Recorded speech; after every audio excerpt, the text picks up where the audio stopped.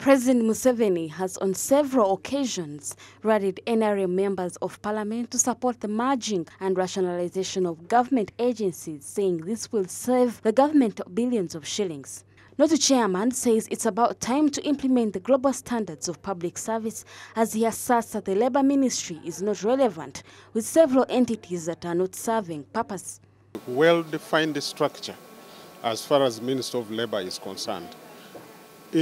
All over the world, Minister of Labour goes with you can have public service, Minister of Labour, public service, and social security, because these are just one.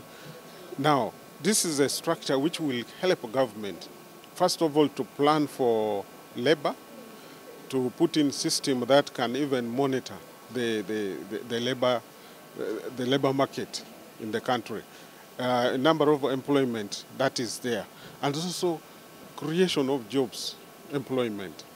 Because now where Labour Ministry as a department is not relevant.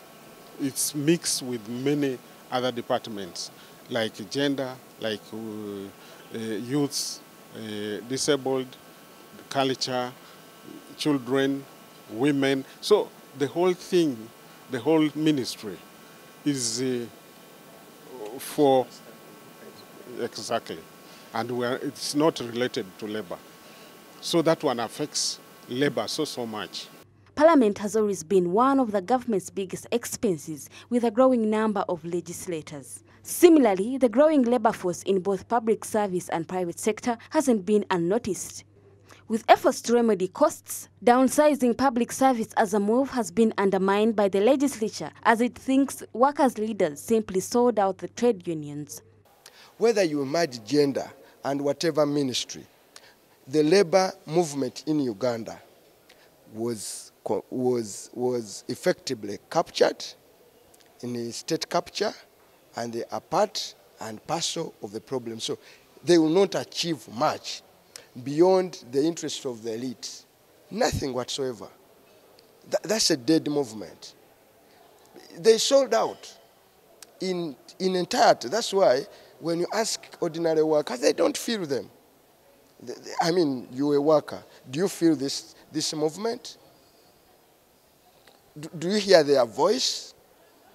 So they should not waste a lot of public time. Whether you merge labor and whatever, those fellows. According to Kwizera Eddie, the move to merge the two ministries is a complete waste of time because the two have different mandates. Merging the Ministry of Public Service and the Ministry of Gender and Labour, that one does not work because different ministries have different mandates.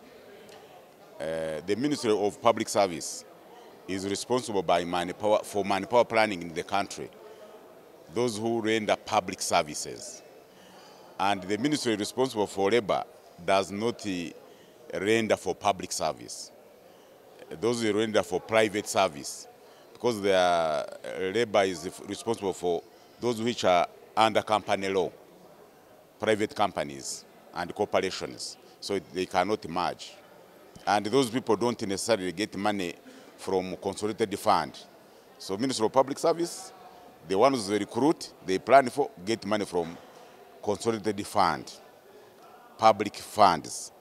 But Ministry for Labor is responsible for those even who are working for private firms.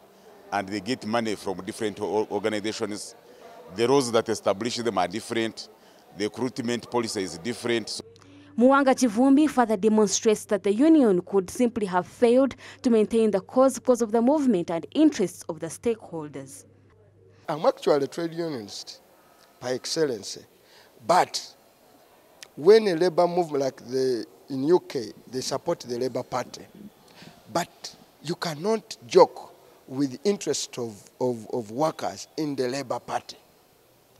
They have a minimum agreement. Parties like the Green Party on Environment, they ensure. Now, these ones are very useless fellows. The government has on several times set dates to merge its agencies, but delays have been recorded. If operationalized, the reform could result in 1 trillion shillings annual savings in public expenditure. However, government critics have labeled it as bloated for political expedience. Ivan Tibenkana, Rona Nahabwe, Smart 24 TV, Business Today.